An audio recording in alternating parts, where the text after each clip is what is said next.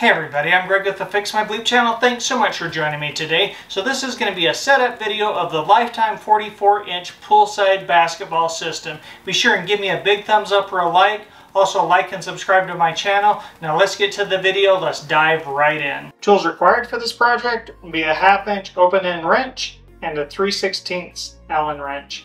Alright, so here's a little bit closer up look at everything that was in the box. So you've got your base or your stand, your wheels, your instructions, there's your hoop, your net, your bolts and everything to assemble it, your backboard, your pole and your parts, your braces, and next up, let's put this bad boy together and let's check it out. So Lifetime does a really good job with their instructions. They are clear, concise, and easy to understand. So they start out with your parts list, or what should come included in the packaging. Looks like a quick, easy assembly. And from what I'm seeing here, they give you some really nice diagrams and everything. So let's just go start on this and let's just go knock it out and get it done. First off, it calls for these supports to be attached to your base. So I'm going to go ahead and attach the supports to the base. Looks like we need probably this bag of bolts right here.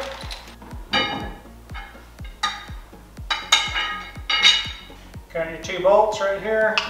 You match them up if you're in doubt. You've got your washers. And then your nuts.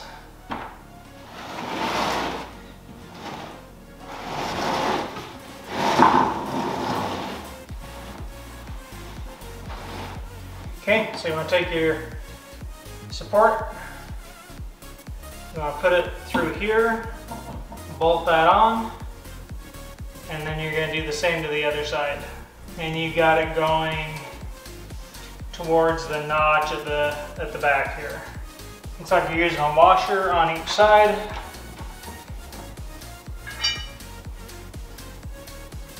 I'll put the bolt through the washer, down through the hole, and tap it through.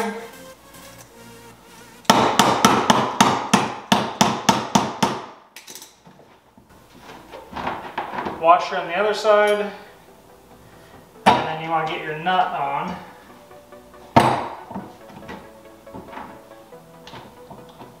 These are lock nuts, so once you start it, you'll feel some resistance. Crescent wrench, also come in handy. 1/2-inch wrench.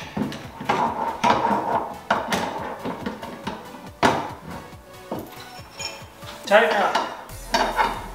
Just get it snug, don't over tighten it. And then you want to rinse and repeat for the other side. Again, 2 washers, 1 bolt, 1 nut. Make sure your support's oriented correctly. Bolt through the brace, pop it through the plastic, or through the support. There it goes. Put your washer on and then your nut. You'll feel some resistance on those threads. Go ahead and tighten her up.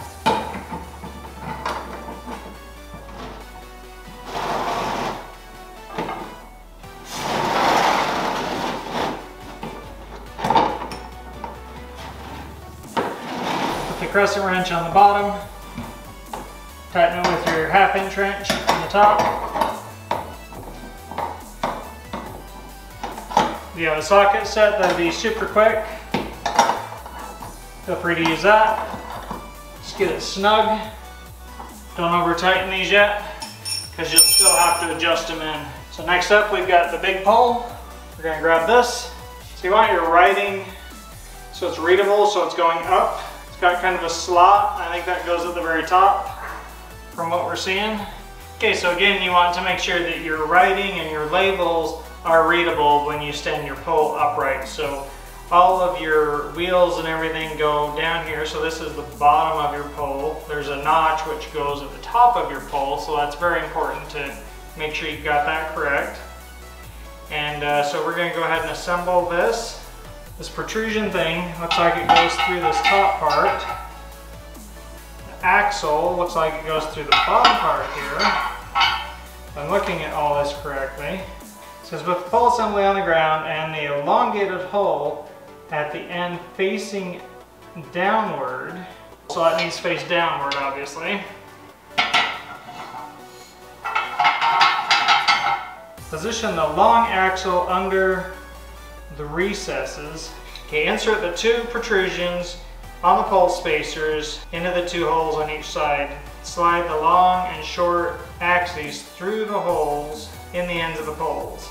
So let's put the pole spacers on, and they've actually got little raised notches that look like they go into the pole itself. So let's take a look here.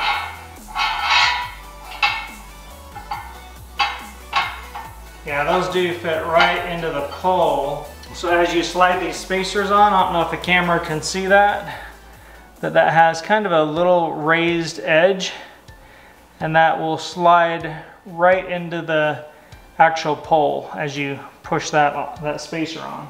So make sure you get that turned right, in other words.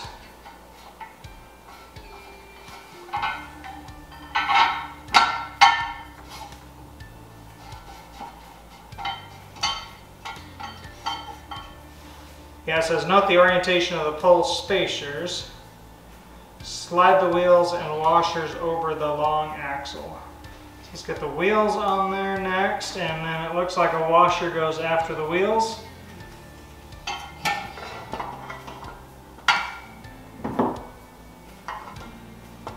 Doesn't look like the wheels go on any certain direction. So here's the washers, great big neoprene or plastic washer it looks like. Pop that on there.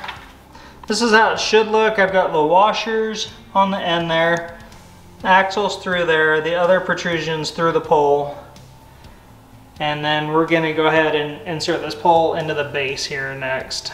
Now note that the instructions say that the notch right here needs to face downward, otherwise you're going to be in trouble. So the notch faces downward. It says position the long axle under the recesses, step onto the base so that the axle snaps into the recesses.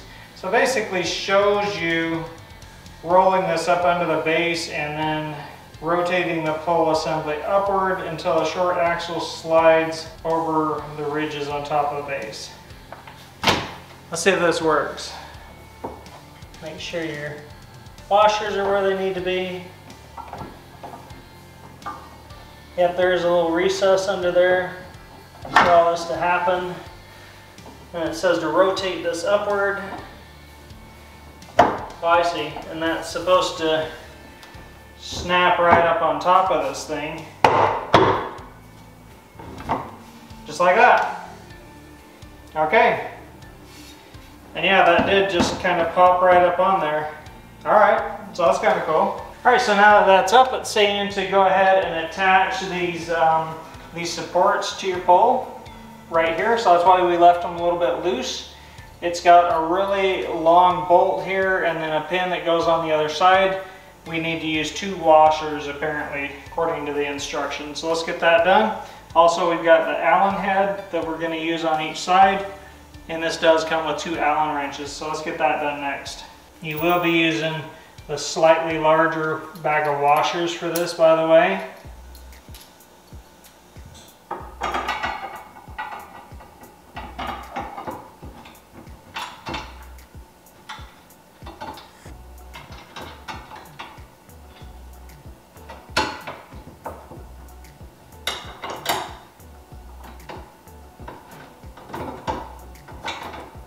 Okay, once you get these two to connect, and you can snug up all these bolts.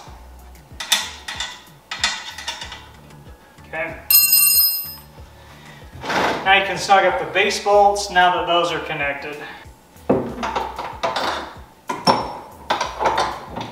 Okay, so the next step is we need to find a little chair or something and tip this over and put in like a pole cap, and then we'll move on to that. Alright, so I grabbed a couple of chairs just for the height, because next up we'll be installing the backboard. I just installed the pole cap or the top of this unit. I didn't pound it in there or anything. That just popped right in super easy, and it should be easy to take off if we need to. Okay, for the next step, we're going to assemble the brackets onto the pole. So you need the 2 brackets, you need the U-bolt, and then you need 2 of the other main bolts, 4 washers, and 2 of the lock nuts. So let's go ahead and get that going. Alright, so very important, you want to take your 2 supports, just like that. And looking at this diagram, you want to take your U-bolt, you want to put it through right here, through this hole, and you want it going just like that. Next up, you want to pull these supports apart. You want to turn the supports over so that the flat piece is up. You want to drop them into the notch on your pole.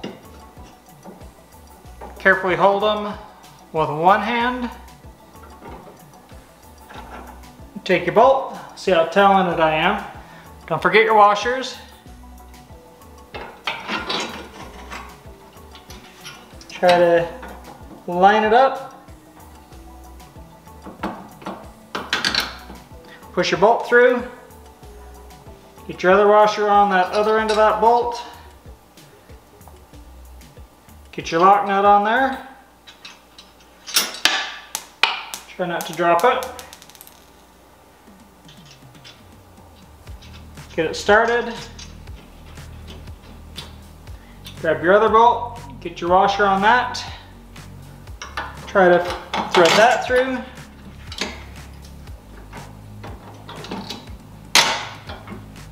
All the way through there. Get your other washer on.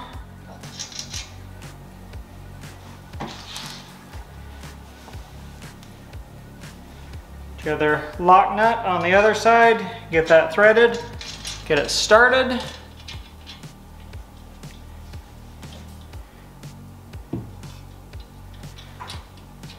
Once you get them started, it'll hold itself in place. And then you should be able to go ahead and tighten these up. And that's kind of what the instructions look like doing this process. So you got the 2 bolts, 4 washers, 2 lock nuts, and then the big U-bolt. And make sure that U-bolt gets placed right into the slot on your pole. Okay, I'm going to go ahead and snug these bolts up. That says do not over tighten them.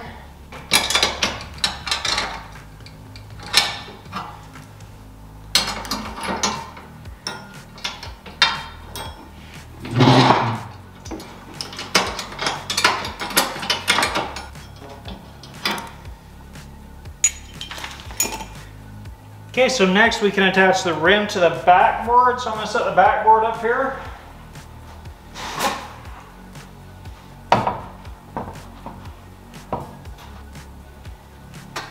So let's pull the U-bolt through. So you got to make sure you turn your U-bolt up.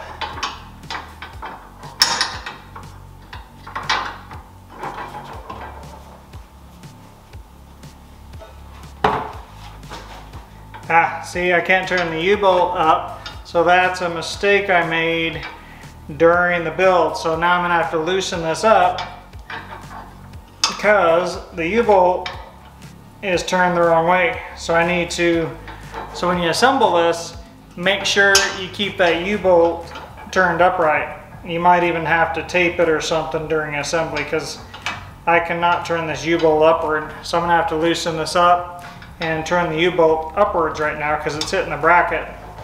So just something to note there, you guys.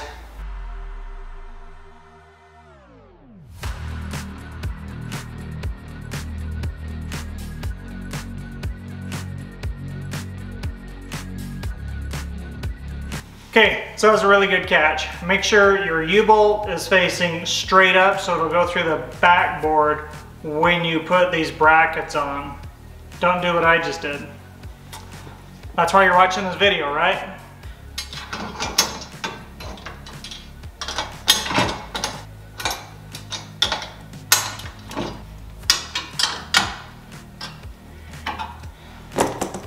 snug it up.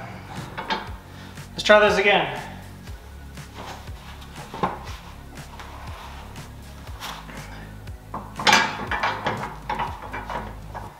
Okay, I see bolts this time, that's a good sign. Get your backboard package right there. Get your parts out. This time we get our hoop. It's gonna all line up. All right, let's get the hoop mounted on to the backboard and onto the pole. Let's do this. So now that we've got the U-bracket figured out and in the correct position,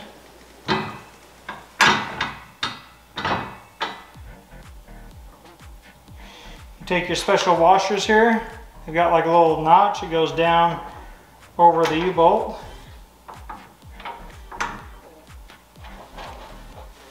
Put those on. You've got your metal washer that goes over the top of those. And then you've got your locking nuts that go on over the top of that.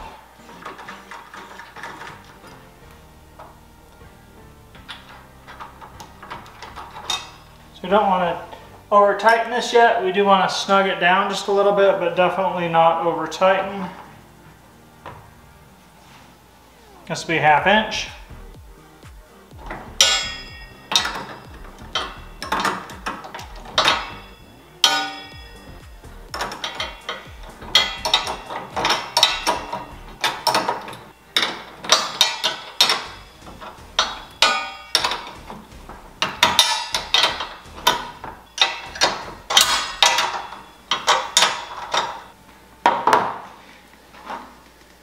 Got 2 of the bolts put through the backboard here.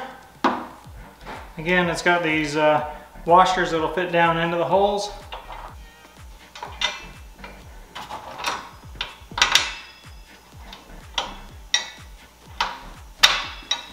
Here they both go.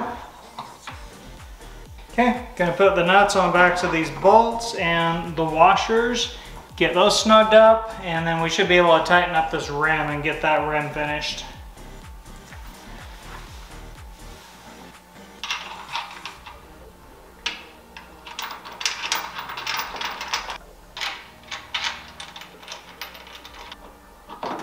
Nuts are on, bolts are through, let's tighten it up.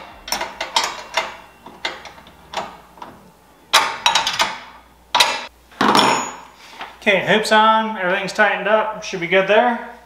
Okay, we're running out of parts really quick, so I think we're almost done. Looks like I need to turn this all the way over so we can get those brackets onto the backboard.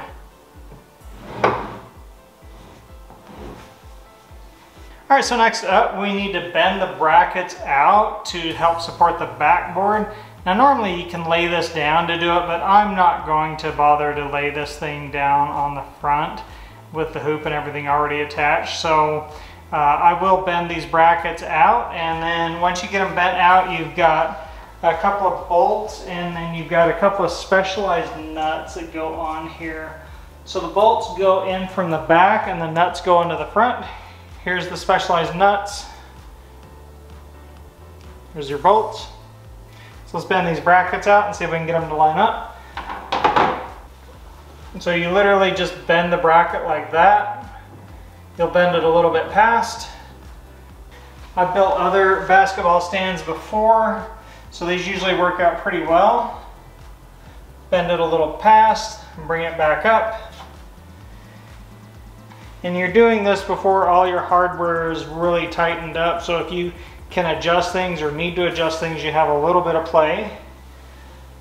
Then you do want to insert your bolt through the back. So put your bolt through the back. And then you've got that specialized washer or specialized nut that goes through the front. And it fits right into your backboard. And this should just start to thread.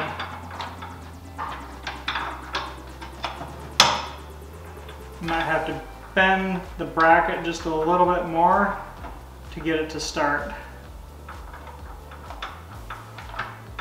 Okay, that actually started pretty easily. And thread it in as far as you can, and then we'll tighten it up here in a minute. Now this one does not call for a washer. So it's just your bolt and your specialized nut. Rinse and repeat.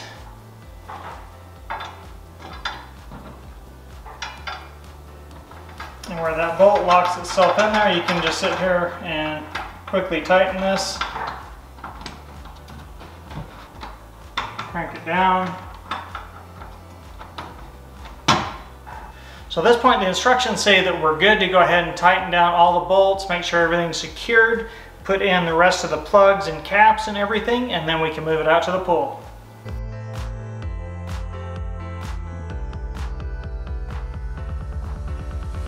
Okay, we've got your main water plug right here. We can go ahead and put this in. Also, one thing to note, they say you can put some bleach in your water just to keep the algae or whatever from forming in there and turning all nasty or stinking.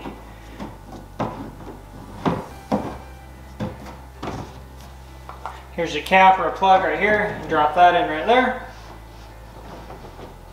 Okay, let's turn this around and get the net on the hoop.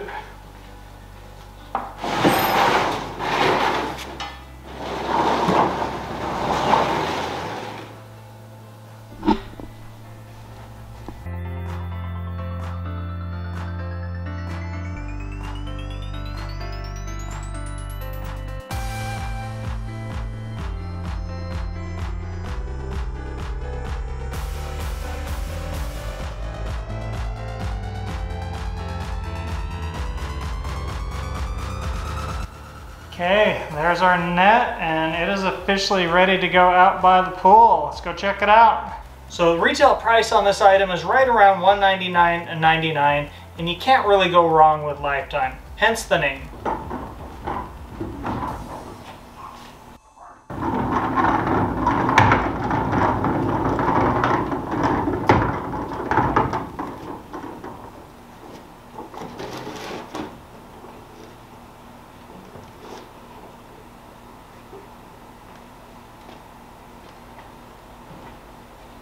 Alright, so there's a look at the fully assembled Lifetime 44-inch basketball system by Lifetime. Yeah! Hopefully this Lifetime poolside basketball system setup video was really helpful for you. I'm glad that I made the mistakes I did so that you guys don't do the same thing. Be sure and give me a big thumbs up or a like. Also subscribe to my channel. Check out these other videos I've got going on. Stay tuned for the review coming up, and I'll catch you guys later.